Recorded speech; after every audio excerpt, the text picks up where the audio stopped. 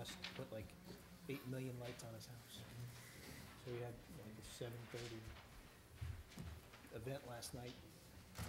It was like 25 minutes. We had 8 songs to go with it. Flames coming out. You know, it's unbelievable. I don't know what it, I don't know what's on a daily basis. I don't know how much he's been playing it, but they better. I think it's fourth Monday. Newer. Oh, yeah. Said it when he came in. How did she? That game. I haven't seen her since. I saw her before the election. I haven't seen her since the election. How's she doing? These are the seasons he wins the World Series, wins the Super Bowl. Fourth Monday. The team, they did anything today? We try to go out to do it. Good evening. Welcome to our regularly scheduled meeting of the Town Council for December 7, 2015. Start with the Pledge of Allegiance. Councilor Latina, if you could lead us. Pledge allegiance to the flag of the United States of America, to the republic for which it stands, one nation, under God, indivisible, with liberty and justice for all. Dolores? Councilor Bello. Here. Councilor Hemmond. Here. Councilor Hurley. Here. Councilor Latina. Here. Councilor Martino. Here. Councilor Rell. Here. Councilor Spinella. Here. Deputy Mayor Barry. Here. And Mayor Montanari. Here. Thank you. Thanks, Dolores. We're going to start this evening with a brief moment of silence on behalf of Pearl Harbor Remembrance Day and the veterans associated with that day.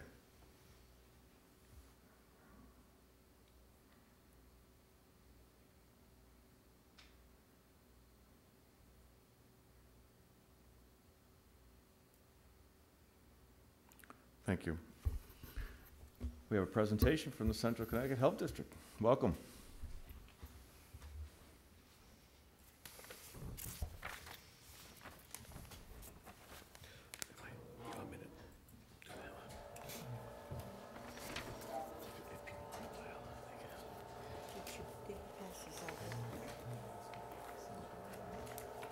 Oh, you're gonna do that one? I saw your note.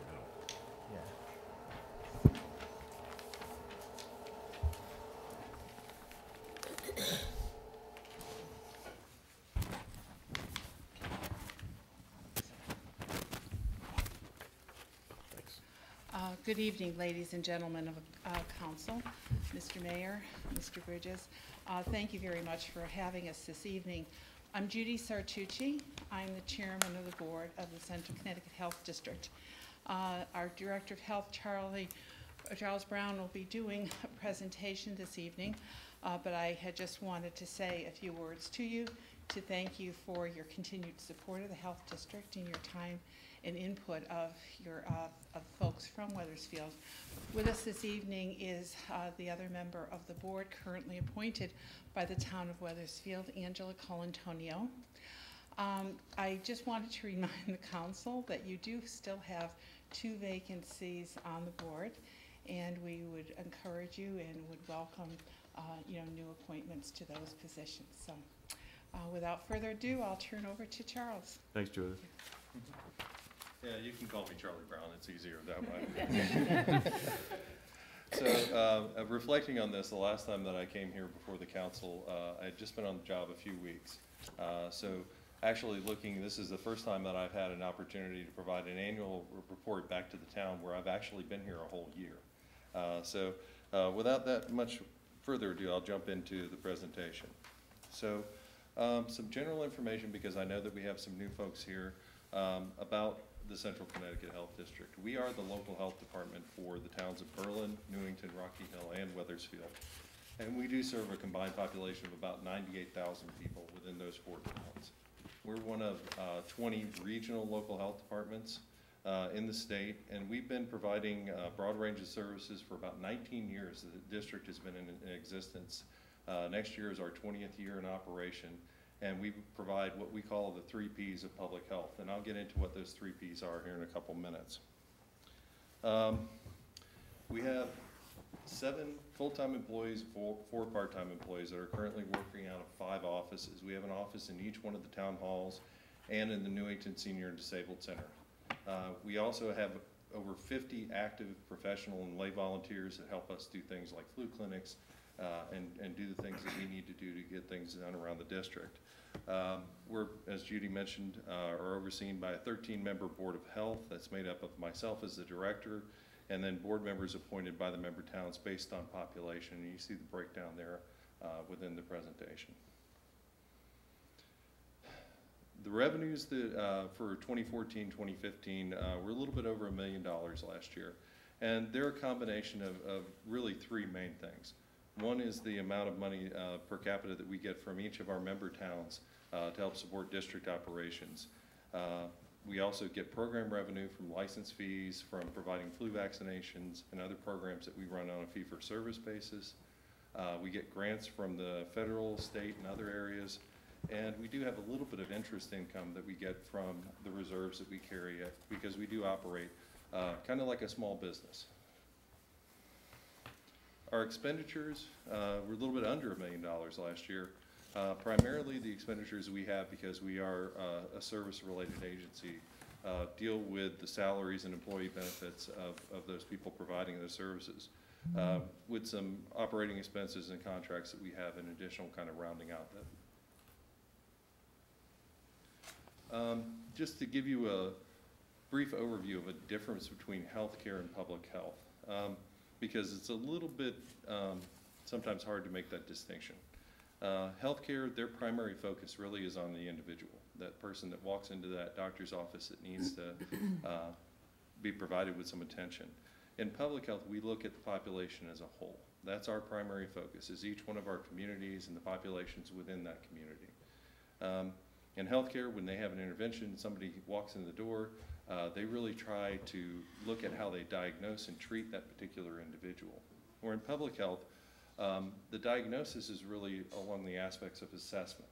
So we're assessing our communities, looking at what the disease rates, looking at what the needs are, and then our treatment aspects are really how we develop policies and how we assure that those policies are effectively and efficiently taking place within the communities. Processes within healthcare really focus on the management of patient care. And within public health, we look more on a broad scope, systems management, so to speak, looking at the environment and human behavior and how it affects the health of the community. The outcomes from a healthcare perspective really looks at returning that sick individual back to health. And in public health, our main goal is to ensure that we have a healthy community from the start and that it stays healthy as we move forward. Quick example of this really looks at influenza.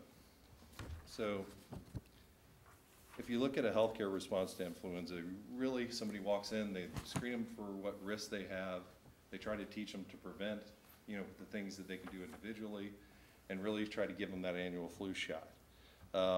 If they do get sick, they try to provide Tamiflu or medications, and they also may treat secondary infections, things that they may come into encounter with. And then ultimately, they report that individual disease back up to the state health department. From a public health response, we really look at more broad information campaigns. And I've been over the past year on a lot of community television programs. I've been all over the place talking about the things you can do to prevent flu. Get your flu shot, wash your hands, cover your cough, stay home if you're sick. So providing those basic messages out there so that people can help to prevent getting sick in the first place. In addition to that, we monitor and track the seasonal occurrence of flu. We know that flu happens in a season. We monitor that, the disease burden within the community. When we find that within the season, we'll target particular populations, provide mass vaccination clinics to address them, and really promote policies within the community, like employer-required vaccination of healthcare, so that those individuals who may be at risk and people who may be immunocompromised are protected and protect the community as a whole. So I mentioned the 3 Ps of public health. And when we think about public health, we do think about it in 3 Ps. The aspect of preventing disease, promoting healthy behaviors, and protecting the community against threats. So one of the main things we do in our prevention efforts, and last year we actually were pretty successful in this, was provide a lot of flu vaccinations. We do 10 mass influenza clinics every year, and I've seen some of the folks around these tables through our influenza clinics. And we're getting pretty good at it because we actually use these max vaccination clinics to test our emergency preparedness plans so that we can very efficiently actually provide flu shots. Last year, we were a little bit over 2 minutes from door to door. Once they had the form filled out when they walked in, 2 minutes later, they were walking out, had the bandage on their arm, and were vaccinated against the flu. And that's a lot of practice. We run our flu clinics on the incident command system. Really utilize those to test our plans if we had to provide these types of services in an emergency. This year, in addition to the regular flu clinics that we offered, we actually did a pilot clinic where we were targeting children and youth within the community. And this is something that we're going to be expanding on in the future because this is one population group that we know if we can vaccinate the kids, if we can vaccinate them, that we can help make a major impact on the burden of disease within our communities. In addition to flu, we also had the Putting on Airs program. And this program is where we actually go in the home and do home visits with asthma patients that have been referred to the agency. We go in with a team of an environmental health professional and an asthma educator, and we look at the home for triggers for their asthma. And then we also have an education session where we talk about the medications that they have and really how they utilize those particular medications. And what we found is that the time that we spend, which is about an hour and a half within the home doing these types of things, has a major impact upon the health and the outcomes of the individuals that are referred to us. Doctors don't generally have the time to really go through and explain the medications, and there may be issues within the home where they're working that we can identify and help to mitigate. This has been probably one of the big successes I've seen over the last year. In addition to that, we have a radon kit distribution where we actually give out test kits for radon to anybody within the community. And we actually sell bicycle helmets, and it's warm enough right now to ride your bike out there. So I encourage y'all to be active there. If you need a helmet, come see us. On promoting healthy behaviors, a lot of the activities that we've had over the past year has really been around our CCHD Achieve Health initiative. And this initiative really looked to engage our partners in the community in healthcare, in town planning, social services, and business to really look at how we operationalize our community health improvement plan. We as an agency actually went through the process of community health assessment a few years ago and defined a health improvement plan for addressing those gaps that we found. So we're utilizing this Achieve Health initiative to really get the folks in there to really, how do we make this happen? How do we actually take on the activities to make the health in the community improve? One of the things that the Achieve Health did in the last year was around April. We had a walking competition that actually encompassed all 4 of our member towns. This is the first time that we'd done this across our district, and it was pretty successful. It was focused on town employees this year, and we had 331 employees that participated in the program. They walked over 54,000 miles within 6 weeks, so that's a pretty heavy step count. In addition to that, we also had health education efforts. We have a part-time health educator, and she really was out there in the community looking at children and how we actually teach them about healthy behaviors to help prevent skin cancer.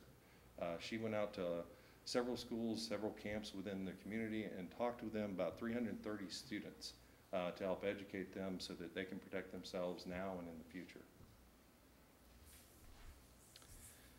Protecting our communities is foundational within the things that we do.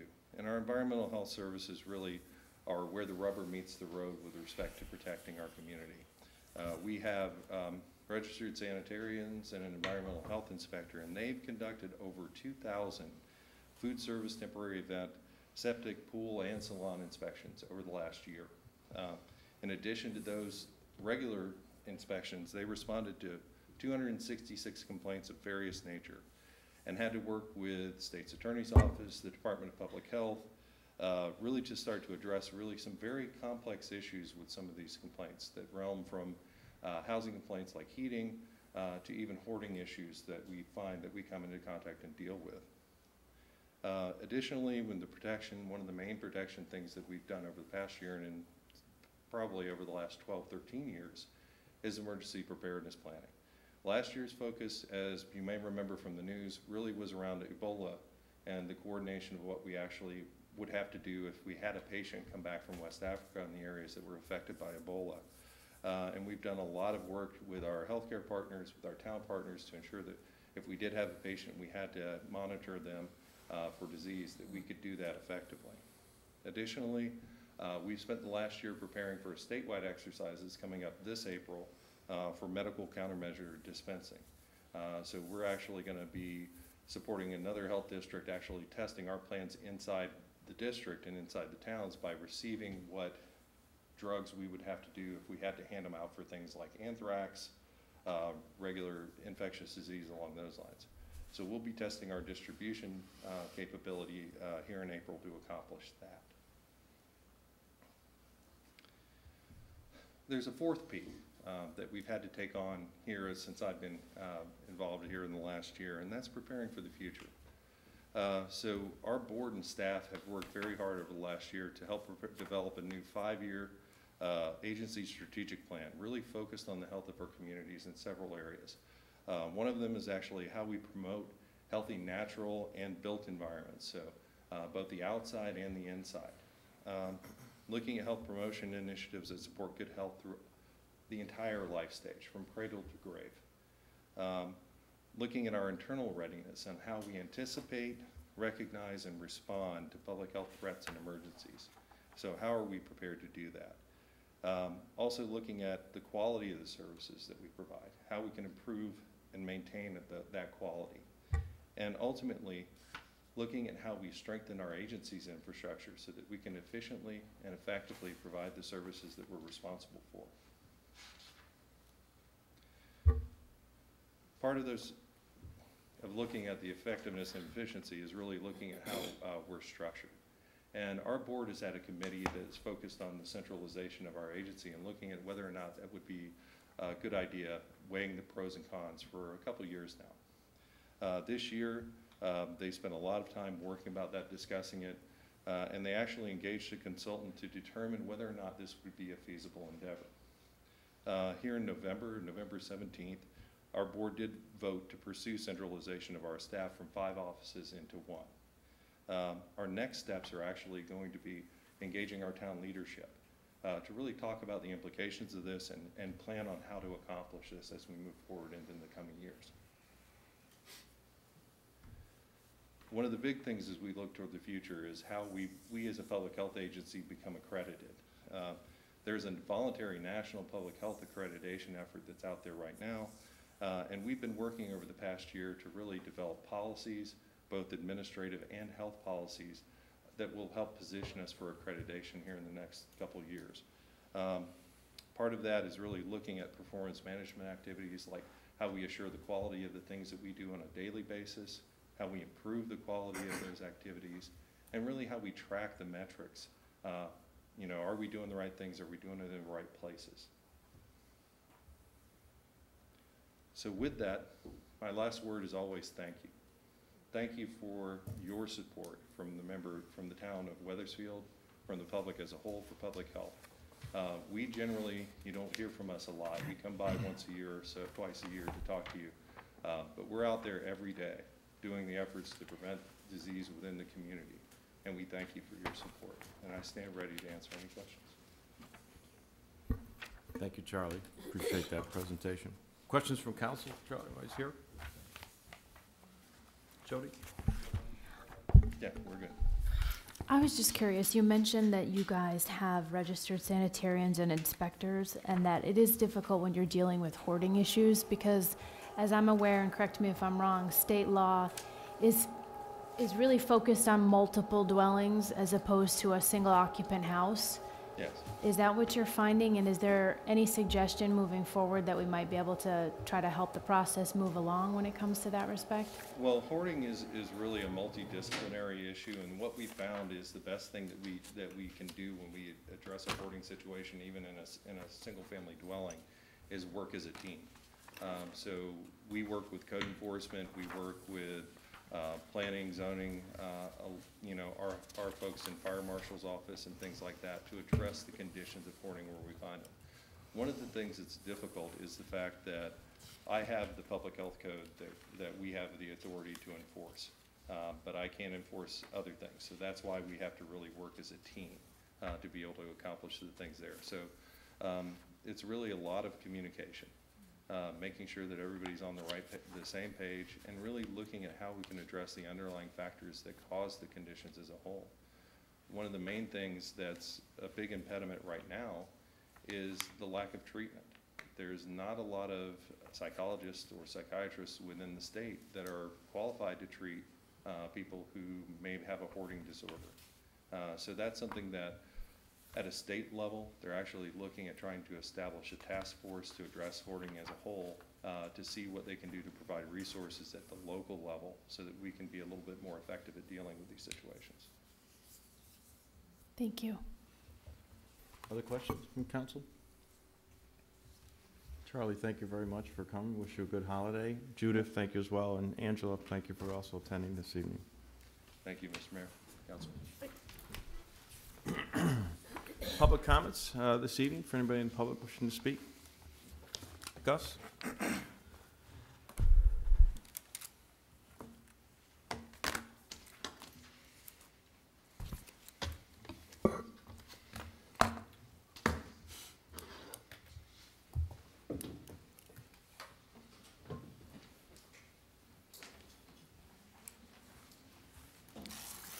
Good evening, Gus Colantonio, 16 Morrison Avenue. I'm back. As you all know, except for a few ones right here, that I've been complaining about the need of a stop sign on Morrison Avenue for over 5-6 years now. And you know what? And the only answer I got is that Morrison Avenue does not have enough traffic to warrant a stop sign. And the other one, the reason I guess I call it more of an excuse, is that we have too many stop signs in town, so we don't want to put any more of it. This is what I got from the town. Well, let me explain, because there are, I guess, 3 new councilors right here that probably they are not familiar with my dilemma. As you know, Morrison Avenue and Hillcrest Avenues are 2 adjacent and parallel streets connecting Walker Hill Road with Silas Dean Highway, just to the north of here, Morrison and Hillcrest. When Morrison Avenue was constructed, it was never meant to connect to Silas Dean Highway. As a result of past town decisions, Morrison Avenue was extended to Silas Dean Highway in 1955. Orchard Street connects to Hillcrest Avenue and Morrison Avenue. At Hillcrest Avenue, the intersection is controlled with 3 stop signs. At Morrison Avenue, the intersection is controlled with 2 stop signs. Keep in mind, Hillcrest and Orchard, 3 stop signs in the intersection. Hillcrest and Morrison, 2 stop signs. The average daily traffic on Hillcrest Avenue is 365 cars. Morrison Avenue has an average daily traffic of 730 cars, which is basically double. The pavement on Hillcrest Avenue is 30 feet wide. Morrison Avenue, the pavement is 24 feet wide. The snow shelf on Hillcrest Avenue is on the average of 15 feet wide. And all of these that I'm mentioning, they tend to be one safer than the other. In other words, Hillcrest Avenue is much safer street than Morrison Avenue.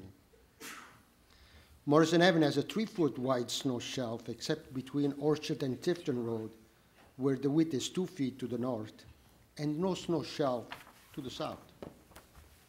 The most unsafe pedestrian location on Morrison Avenue is between Orchard and Tifton.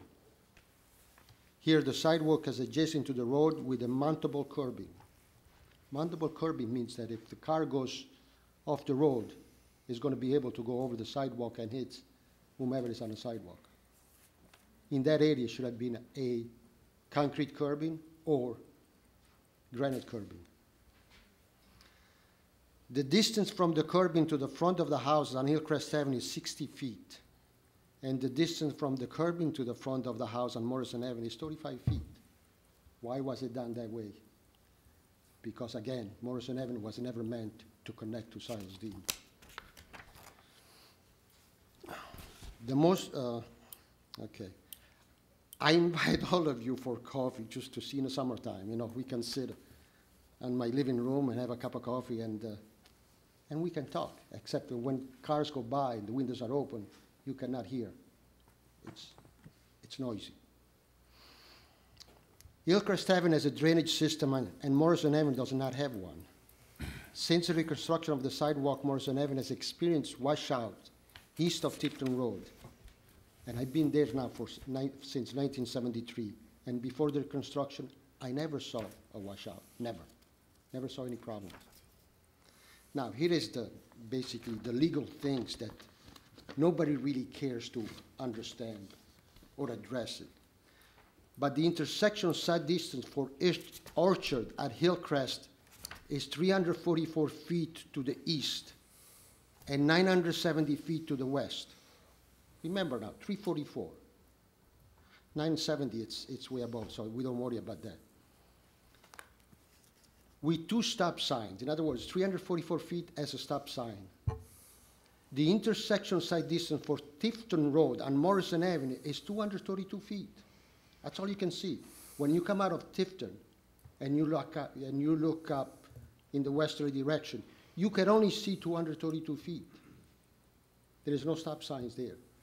But yet, on Orchard, you see 344 feet, which is 110 feet more, and you have a stop sign. The intersectional side distance on Orchard and Morrison Avenue looking east is 290 feet. 290, which is much less than 344. And the police department has stated that the stop sign is needed in the westerly direction because you cannot see very far. You can see 290 feet. That's why you need a stop sign. I go along with that. Again, now, with a side distance of 290 feet, going uphill, you need a stop sign. But for 232 feet on Tifton, going downhill, you do not need a stop sign. And I asked once, I asked twice, I asked almost many times, why? And I never got an answer. And I'm still waiting for one. The Connecticut DOT manual on the intersectional side distance recommends that the required distance for the posted speed of 25 miles per hour is 280 feet. The posted speed on Morrison Avenue, it is 25 miles per hour. 280 feet? No, we can only see 232 feet. And also now, 25 miles per hour, the average or the 85th percentile of the traffic on Morrison Avenue goes 31 miles per hour. That means that 15% of the traffic on Morrison Avenue goes higher than 31. And yet the police and nobody right here realizes or cares about it to see if there is a problem or not. Prove me that I'm wrong, and then I'll go away. Otherwise, I will always be here. Now, talking about the signs again. Gus, just to wrap up, because we're on the 5 minutes, I appreciate it. That's it. Thank you. Anyone else wishing to speak this evening? Lee?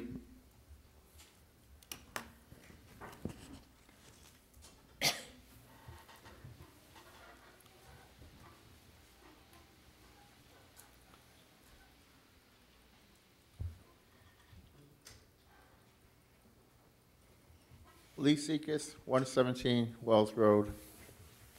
I just want to thank some police officers in our town in the past week. I had 2 incidents. One was where the police arrived at the perfect timing when somebody was, you could say, on the premises of a prior crime which is taken care of. And another one was a car turning on a walk sign while I was crossing the street with the walk sign on, and the police car gave that car a warning.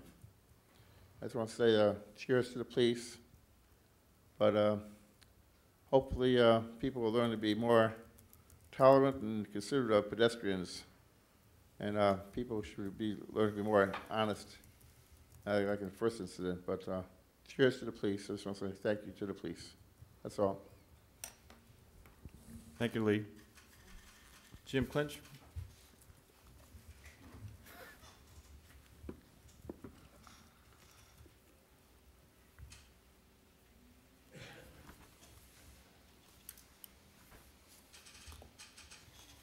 Jim Clinch, 903 Ridge Road.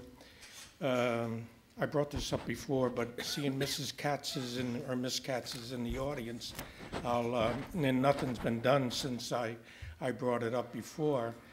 I'm the owner of 105 Marsh Street, and there's, I'm coming in Marsh Street, there's 2 culverts that come in. And when I bought the property, the town put the property line in the center of these culverts. So half of the culvert belongs to me, the other half belongs to the town. I've had the property for 7 years. In the first 5 years, Jim McDonald, who was the director of the town garage, I had no problem. Since Miss Katz come into town, she decided that she was only going to cut half of the culvert. Now, my complaint is that the culverts are there for the safety of the town. I mean, in case we have a flood, or they were put there, I guess, for drainage and stuff. And she, so I asked her about 3 months ago why they're only cutting down the vegetation on half, and she said they don't cut private property, anything. Now, Jim McDonald didn't have any problem with it. It's a safety issue with the town. So when she gets up here, I wish you would ask her why. It's ridiculous. They come there and they cut half of the vegetation, but the other half they won't cut. Thank you. Thanks, Jim. Anyone else wishing to speak this evening? Okay, seeing none, we'll move on to council reports. Do we have council reports? Early in the process, but Tony? Since the last meeting, there was a meeting of the Senior Citizens Advisory Committee. They're working on their spring program. Their theme this year is making technology more friendly for seniors. And we were also advised at that meeting that the Housing Authority renovations are still in progress and moving on, and the houses have been resided and fixed inside are looking better. And that Center Point Church will be having a blood drive on December 28th between 11 a.m. and 3:30 p.m. And that's what was discussed there. Thank you, Tony. Other reports? Council comment? Any council comments this evening? Mike Curley. I have a couple. Well, one would be just that let everybody know the Wethersfield High School boys are playing tonight. Football, Class L championships. I did hear that they're down 14-0 about 18 minutes ago, but we wish them good luck. And this is for the town manager, and I think maybe Paul, Chuck Carey's name seemed to be in the wrong spot in here. It was in the... Yeah, it's on the list, but you can put it on the regular. Yeah, we're going to clarify it as an appointment on the, Okay. tonight. And Thanks, then Mike. the last thing was if maybe at the next meeting, we can get an update on the Weight Watchers building and the property there. Sure. That would be good. Any other council comments? No, Donna? go first. Go ahead, 'Cause Mike Rell. You might be gonna ask the question. Special session. Yeah, go right ahead. No, go ahead. Oh, okay. They were both Great. going to ask the same question. Great minds think alike. I had the same question as Donna. Special session is tomorrow, the legislature. I don't know if this is for Jeff or for Paul. Just the concern with the Senate Bill 1 funding coming back into the town. It does look like, I don't know if the agreement, or, all sides have agreed, but under Senate Bill 1, when it was originally passed, $100 million would be coming into the municipalities. I think they're cutting $70 million from that promised revenue. Forecasted budgets over the next couple of years have us back into the red. Just wondering if any of the towns would be held harmless with any of that funding at all. and if we're getting kind of, you know, any updates from our legislative delegation. What's the question? Is it gonna affect us? Yeah, would, Yes, even what was adopted wasn't gonna be sufficient to cover the loss, particularly the cap on the motor vehicle would have to be made up, a portion of which, based upon our estimates, on the real estate side. So any changes in that funding formula are gonna further exacerbate the problem unless they take the cap off the motor vehicle and allow it to be a local option. We've not heard that, but there was one of the items in the governor's call back to the session that discussed local option taxation. So we don't know quite what that means, but we'll have to see what happens. have our mill rates dropped yet? I know there was two-tier program, or proposal, I think it was adopted. We were originally at about 38. Town of Wethersfield's in the mid 38s right now. In the budget you're preparing, or you will be preparing next spring, starting in January, we were to cap the motor vehicle rate at 32 mils, with the expectation that there would be a revenue sharing out of the 0.5% sales tax that was set aside for local units of government. That was the expectation. We'll have to see what that does. Now, the following year after that, the mill levy drops again to somewhere in the mid-29s, and that's where it's proposed to stay. Mm-hmm. After that, and again, there was supposed to be a revenue share to make up the difference between where the towns would have been with the original, their own mill rates, and the new capped rate. But we don't know what impact the special session is going to have on that, if any. So. Just in relation to that discussion point, I know that when we talked about this, when it first came up, that the then town assessor did an evaluation of approximately what the loss would be based on real figures versus the projected revenue back to the town that the state predicted, and it was almost double, if I remember correctly.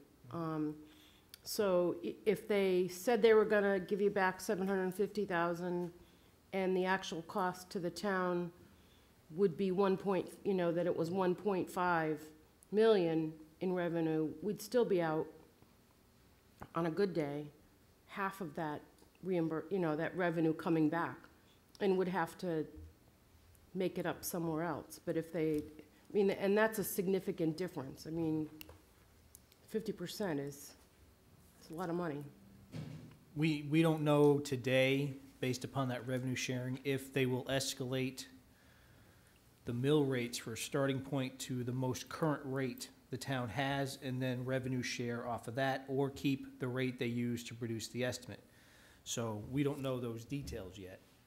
So it could be a loss, it could be a wash, it could be whatever, depending on how it eventually gets implemented.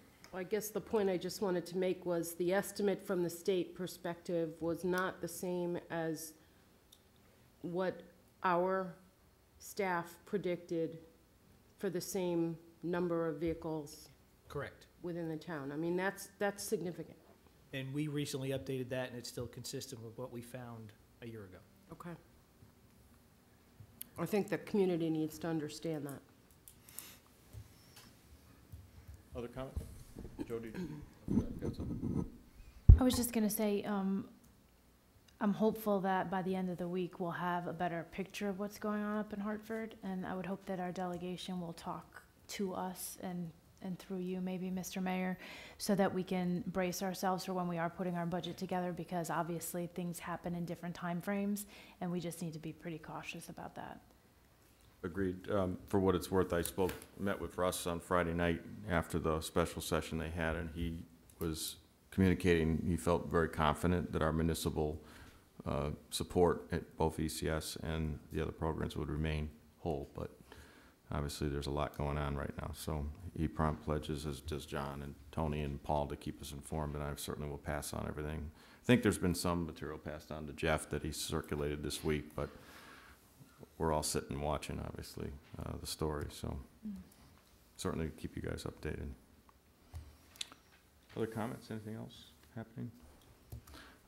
Couple of quick things, just to, I think most, if not all of us, attended Holidays on Main last weekend, which was extremely well attended. We heard there was 6,700 people in the Main Street area of Old Wethersfield, so that was a terrific night, obviously.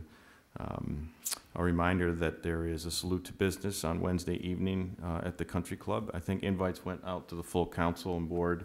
Those of you who are able to attend, even if it's just brief, for the cocktail hour at 5:30 or some portion of the dinner, it would be great. Certainly encourage folks to attend that. Just a quick report that the 2 coffees we did last week were well attended, and we filled 2 good-sized boxes with support for the Open Hearth, which I dropped off, and the Open Hearth wished to pass on to our community their thanks for that. So pretty good support from the community. In fact, I just got another bag this evening from somebody, so people are still giving, so that's good. Thank you, everybody that came and supported it. I know some of our counselors attended, thank you. And Tony kept copious notes, as he always does. So thank you. Mr. Town Manager. Thank you. You mentioned it, but I want to bring it up. Holidays on Main was a terrific success. I want to thank the committee led by Chris Pace. This was her last year as committee chair. She's done a great job shepherding this event for the past several years. I also want to thank the Town of Wethersfield Police Department, Fire Department, Parks Department, and all the other associated employees that participated in that event to really have a good night. The line for Santa Claus was extensive. That's terrific that there's still that belief. It's wonderful at that age. And just a great event. Thanks, everybody. And the Chamber of Commerce for bringing everybody together. Okay, thanks, Jeff. Just a quick announcement. This weekend and for the next 3 weekends, there'll be the trolley service running from Wethersfield to Hartford and the Bushnell skating pond through the support of several of the restaurants, a couple of private businesses, and DECD grant money is going to be able to run for Friday and Saturday night for the 3 weekends up through the holiday, and there'll be 3 buses for New Year's Eve. I believe the stops are going to be at Carbone's, Jay's Restaurant, the Historic District in front of Lucky Lou's, and then, of course, the Bushnell Skating Pond on a rotating basis, nonstop, 2 trucks the 3 weekends, and then a 3rd bus on New Year's Eve. So there'll be a lot of publicity about it. I'm sure they're putting up publicity in front of the restaurants and in the district. But you know, again, a very well-attended, well-used service, and thanks to the City of Hartford for their support for the skating pond. Dolores, anything? The charter that was voted on at the election has been sent to the Secretary of State's office. Wethersfield originally was an alternate for an audit on the election, which happens every year. After every election, there's an audit done on the equipment. And this year we were an alternate, but we ended up being called into service. So the registrars are doing it tomorrow morning at 9:30 in the council chambers, and it's open to the public, of course. And we just received notification that the Historic Documents Preservation Program for next year, we will be eligible for $5,000. Great. Thank you. Thanks, Dolores. We'll move on to council action. Acceptance of resignations. Donna? We do have one. It was, What's that? we do have one. I know, Okay. that's been down. Move Thanks, that Louise. we accept the resignation of Diane Fitzpatrick, 40 Whippoorwill Way, effective 12/7/2015. Second? Second. All in favor? Aye. Opposed, abstentions? And then you have the appointment as well, Donna, right? Of Chuck? I can do it. Oh, if you want. okay, sorry, Mike's got it. Appointment of Chuck Carey to the Wethersfield High School Building Committee, 358 Knott Street, effective 12/7/2015. Second. Motion and a second. All in favor? Aye. Aye. Opposed, abstentions? Thank you. Sure we'll send a note to Diane for her service, Dolores. Uh-huh. Thank you. We have no unfinished business. You want to talk We can about do the the- appointment list? Let me just mention, in the packets, and I think the community will probably have access to the copies of it, we completed the appointments for the major committees and liaison positions. Those don't need to be voted on, but they're being shared, of course, with the council first and foremost, and then each of the individual members of the individual committees, liaisons. There are many that are there for the public to see. All of you that have been appointed to specific committees and liaison positions, you should know that you'll receive notice, I'm sure, from your designated committees on the meeting schedule, and I'm sure we'll work with you to give you updates on where and when in the next week or two as they begin to schedule. Also, I believe Jeff, for the most part, includes them in the management report, so you have a little update what's coming when. And if you have any questions about the appointments, the schedules, if there's any conflicts with any of the meeting times for any reason that might prevent you from, completing it, just get back to me or Jeff, and we'll make any accommodations for it. Mayor, I just had a, Yeah, go ahead, Mike Rowe. actually, you brought up a good point. I had not been receiving the management reports. I don't know if any of the other, They're not in the folder? the Friday Yeah, we're reports. not, no? No. Okay. I get 'em- I get They've been 'em going online. out by email.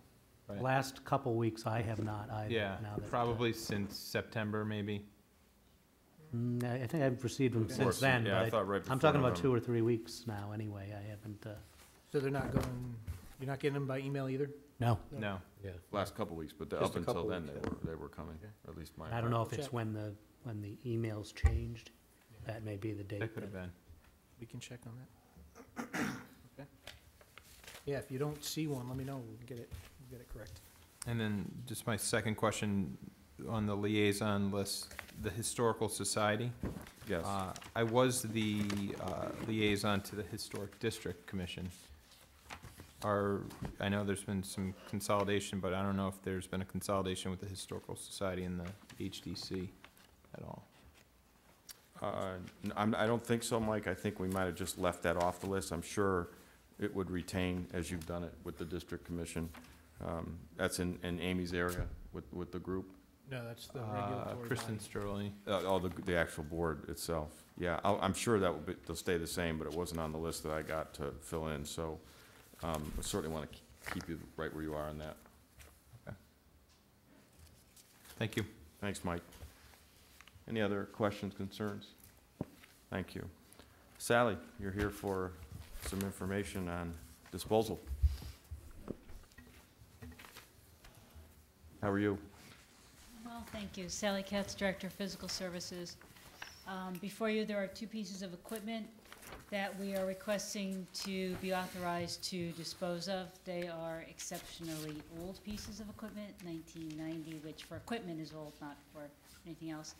The cost to attempt, and I say attempt to repair them, far exceeds their worth.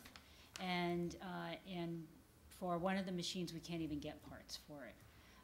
And so we are requesting to be able to take them off of our inventory records. Can I get a motion? Yes, I'd like to make a motion to dispose by sale of surplus equipment at the scrapyard. Can I get- Second that. Thank you. I have a motion and a second. Any questions about this for Sally? Really straightforward.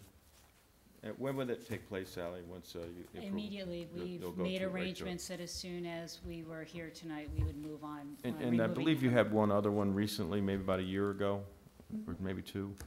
And generally, you have a network of people that you use, right? Yes. Yeah. Some are auctions, some are just scraps. Scrap metal pickup. Okay, very good. We have a motion and a second. All in favor? Aye. Aye. Opposed? Abstentions? Thank you. Thank you. Sally. Thank you.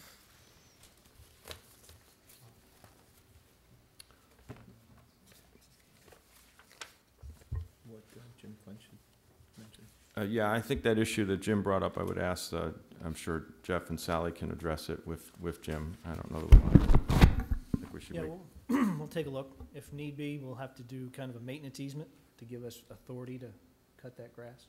do we go in with heavy equipment on that, Sally, or is it done manually? We've done it both ways, Okay. depending on the growth, depending on the time of the year. and how it is? Is it, yeah, so it's overgrown now, I assume, at least on part of it? It could use attention. Okay, all right, so I'll trust that you and Jeff will look at it. Thank you. Thanks for Jim for bringing it up. Okay, bids, 4A. We're gonna table that. Yeah, I'm gonna accept the move to- motion. Move to table, item 4A. Second. Motion and a second. Just quickly, there's a piece of that we want to work on that I shared with our council this evening, so we're going to take a little time before, and bring it back up on the 21st. We have a motion to table in a second. All in favor? Aye. Aye. Opposed? Abstentions? Thank you.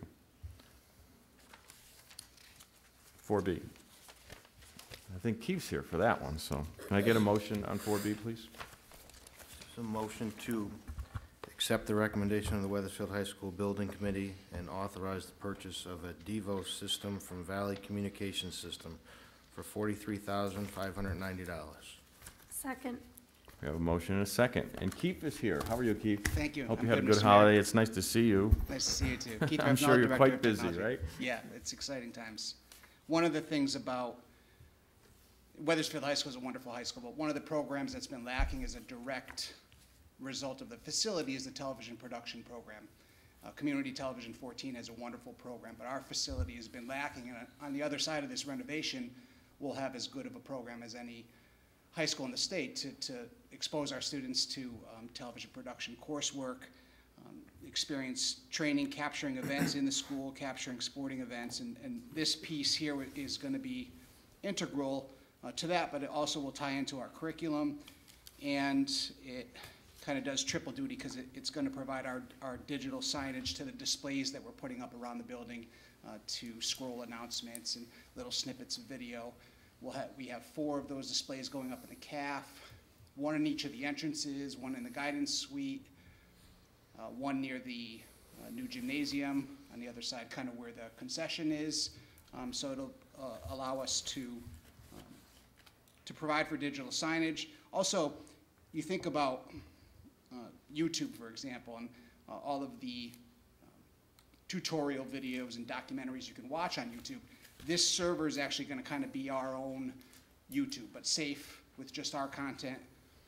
And there's no rule or law that says that we can't have the whole school district benefit from this. Certainly the high school will be the folks who use it the most, but there's going to be enough storage on this server where we could capture all of our community events and store them on this server. Then once they're stored on this server, just like YouTube, you can access this video with any device, smartphone, tablet, computer, anywhere in the world, through an internet connection. And we can password protect the videos that we want password protected, and then just leave some open. So this is kind of an all-in-one video organization and streaming solution.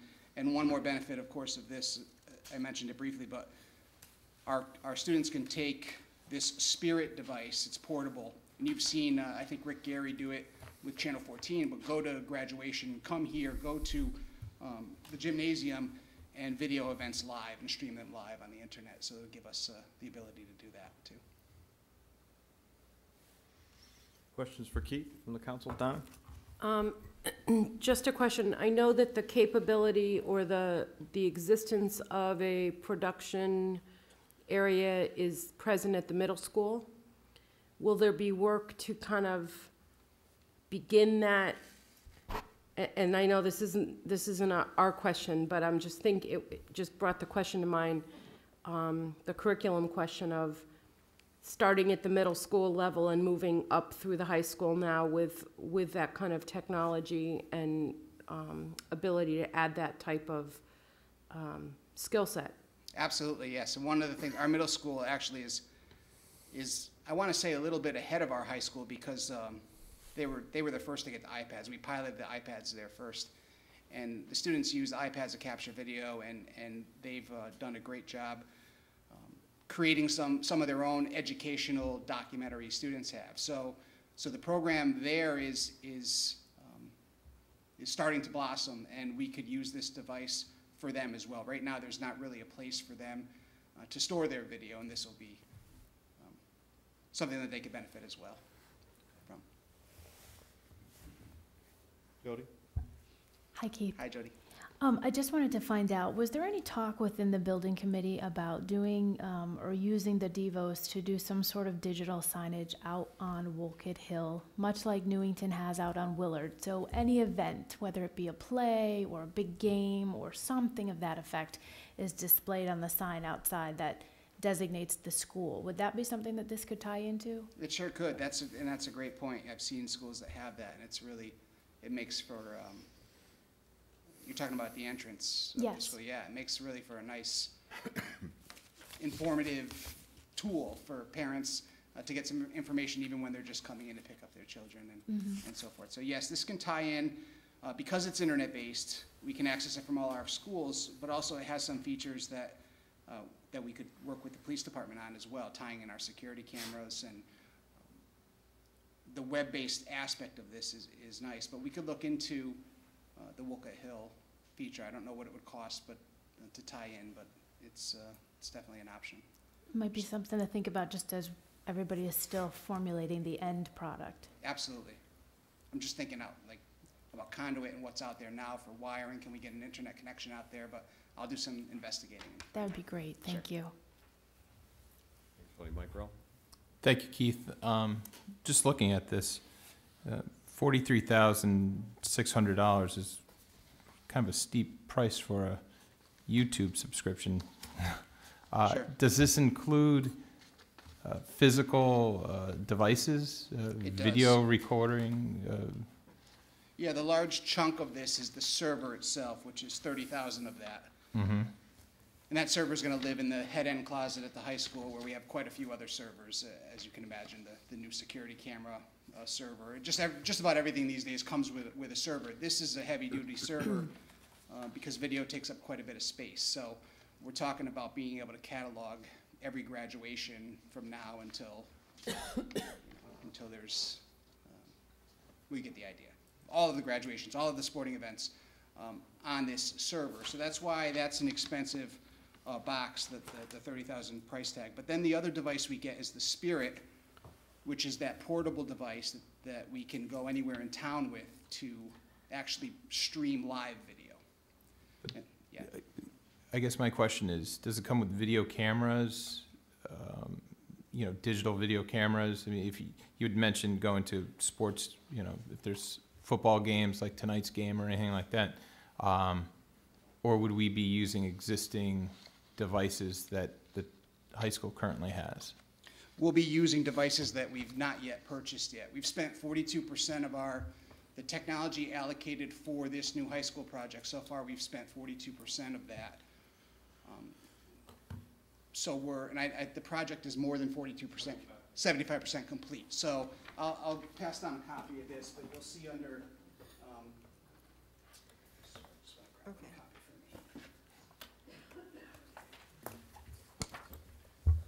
Michael, you'll see under TV studio equipment, line item 8, cameras, mics, lighting, there's a $50,000 allowance. Now, in each of these items, 1 through 17, we've stayed under budget, except for the auditorium projector came in over budget. But if you look at the savings in all of the other line items that we've expended to date, we're under on all of them except for the auditorium projector, which went over budget by $7,700. And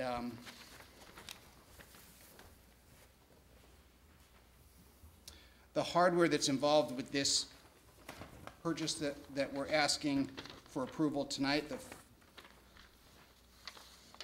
the exact amount. The $43,590.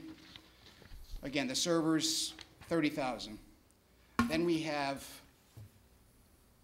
for each of the displays in the high school, and there are 10, we have the digital signage encoder or streamer, $850 each times 10 is $8,500. So that attaches to the back of each of the displays in the school, allows us to broadcast to those displays. Also gives us the ability to broadcast different slideshows to each of the TVs. We don't have to have them all uniform. The guidance office might want to display different information than the display near the gymnasium, for example. And then the Spirit is 4,400. And again, that's where our digital camera will tie into and give us the ability to broadcast events live. Also, while I'm talking about the auditorium projector, this DVOS will allow us to send content to the auditorium projector. So the auditorium projector is going to be mounted in the mezzanine. There's a little cutout in the mezzanine way in the back of the auditorium, and it'll be able to broadcast up to the big screen on the stage, much like as if you were in a movie theater. So the quality will be great, and we could actually show videos through that, or if we had all the kids, we wanted to show them, if it was Drug Awareness Month, and we wanted to show them some Safe Grad video, for example. We could bring everybody in and use the DVOS system to broadcast content through the auditorium projector. Okay. So basically what we're voting on tonight is the nuts and bolts, the hardware that goes into the school system, so that when in the future the $50,000 or even more for some of these other recording equipment come in, they can tie right into that and then be able to project out. Yes, yeah, and actually you bring up a great point, because while we will have some high-end cameras for the television production studio, the Streamsy allows you to broadcast video through any of your devices. That includes iPads, smartphones, and you know the quality is getting better and better on these devices. So students can capture video, send it to the DVOS video server with their own personal devices. So we won't have to buy high-end cameras for everyone to use. We'll just have some high-end cameras for the actual TV studio, where we'll hopefully start a morning news program. That's one of the things we've been missing, and the equipment and the facility is going to allow for us to start to produce some content at the high school. Great. Thank you. Mike? It says there's 2 hours of it only takes 2 hours to install this? Yes. Okay, and then they're just traveling from Massachusetts, so there must not be any overnight stay. It says living expenses. Yeah, it's a weird, I saw that blurb too. It seems like they're going to charge us for not included living expenses. No, there's nothing like that. They're just driving down, installing it, and going back? Yes, and the vendor we're purchasing through on the state contract, Valley, they're the ones installing the displays. That they've installed the classroom projectors. They're going to be installing the auditorium projector in between Christmas and New Year's. So they'll also be there to support us with this device as well. Is there a maintenance agreement with this? There is. We pulled that out of the quote and put it in our operating budget, because we're going to have to renew that each year.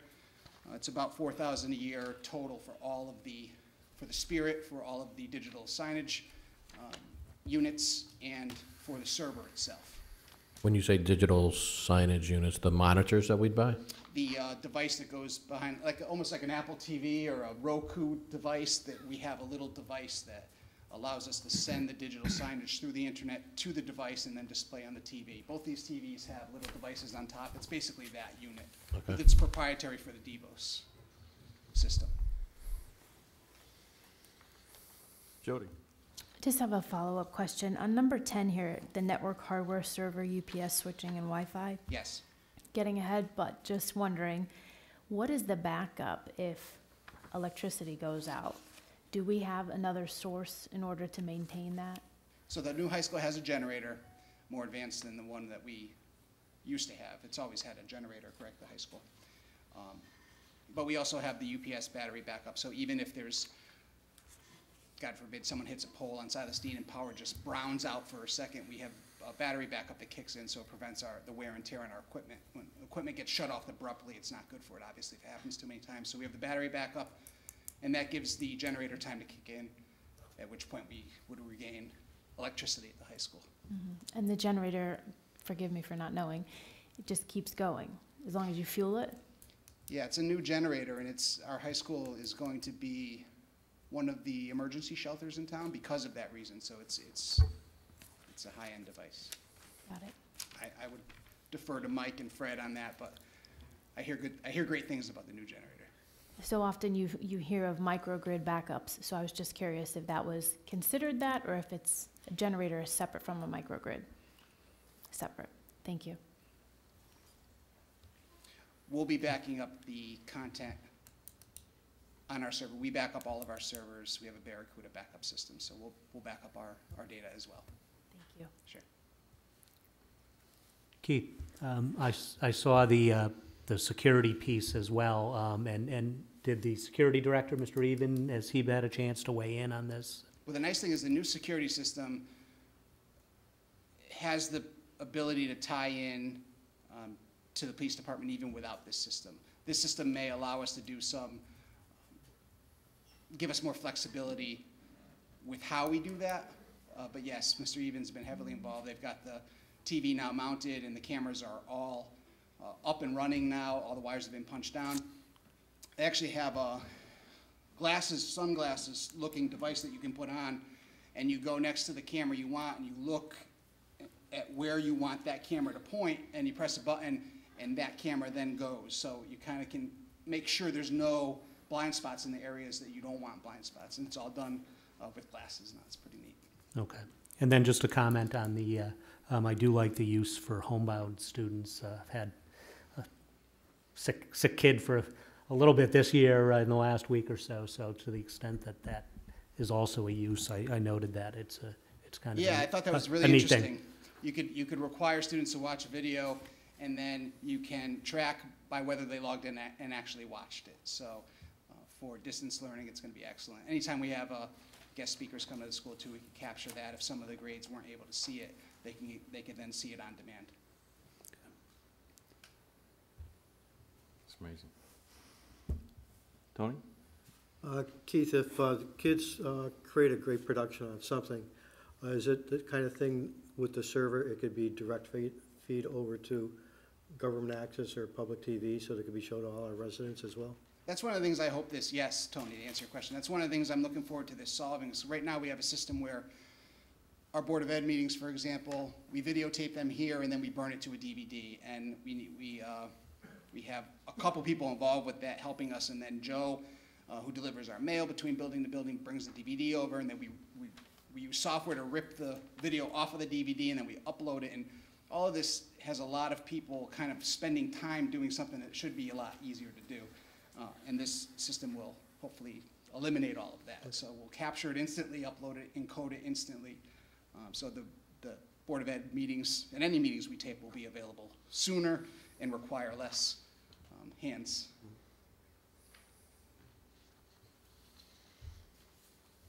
Good, everybody good? We have a motion and a second. All of those in favor? Aye. Aye. Opposed? Abstentions? Thank you. Keith, I know a lot of work been done over the last year and a half by you and specifically, and I know you're very pleased to see this stuff come online and get the high school finished, and we're very grateful for that work that you do. You've done a great job. Thanks, Mr. Mayor. It's been Thanks, a team Keith. effort. Thank you.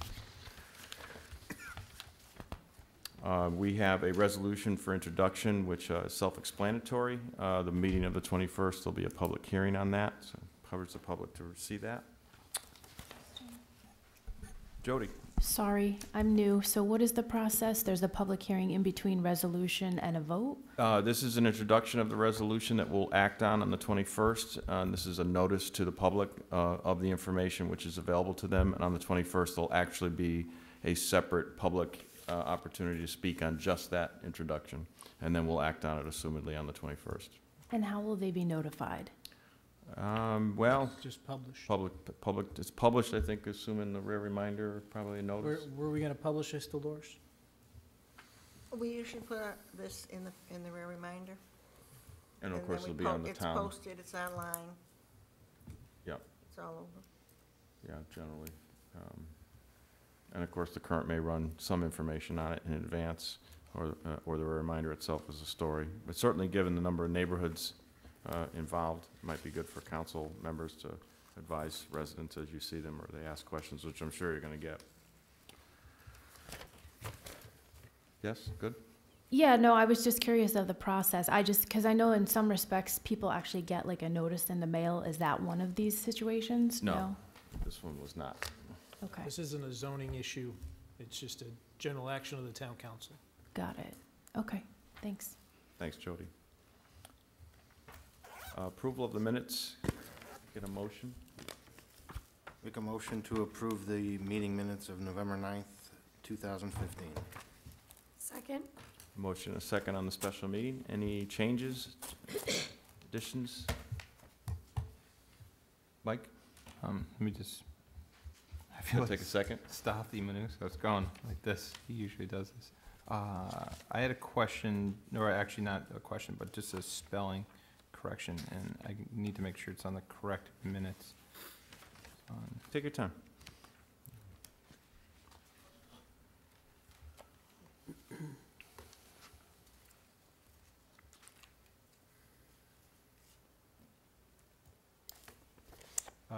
It was actually for the November 16th minutes, so. Okay, we'll hold on that till we get to it, which is next. Any changes on the 9th? Seeing none, a motion is second. All in favor? Aye. Opposed, abstentions? And now the meeting of the 16th. I make a motion to approve the meeting minutes of November 16th, 2015. Second. Motion is second, thank you. And Mike, you have a change on that. Yeah, just, I had mentioned Jim Woodworth was instrumental in the fee change at Wethersfield Cove. So on page 5 of those minutes, it's mentioned as Jim Whitworth, W-H-I-T-W-O-R-T-H. It's Woodworth, W-O-O-D-W-O-R-T-H. Thank you, Mike. Noted, I'm sure, by Dolores. Any other changes on the 16th? Seeing none, all in favor? Aye. Opposed, abstentions? And finally, the meeting of the 24th. Make a motion to approve the meeting minutes of November 24th, 2015. Second. We have a motion, a second. Any changes, deletions on that? No? All good? Great. We have a motion, a second. All in favor? Aye. Opposed, abstentions? Thank you. Take a motion to adjourn. Public comment. Public comment. Sorry, Gus, and I cut you off earlier. I know you wanted to finish. You, what? It can't be. Okay. All right, thank you. So no public comment? Okay, Gus. Nice to see you back. I know you think we don't love it, but we do. It's so captivating to hear about stop signs. Motion? Motion to adjourn, please? Yes. So moved. Second? Second. All in favor? Aye. Aye. Opposed? Thank you. Before the council, the mics off? No? Not yet. Uh-oh. TV off?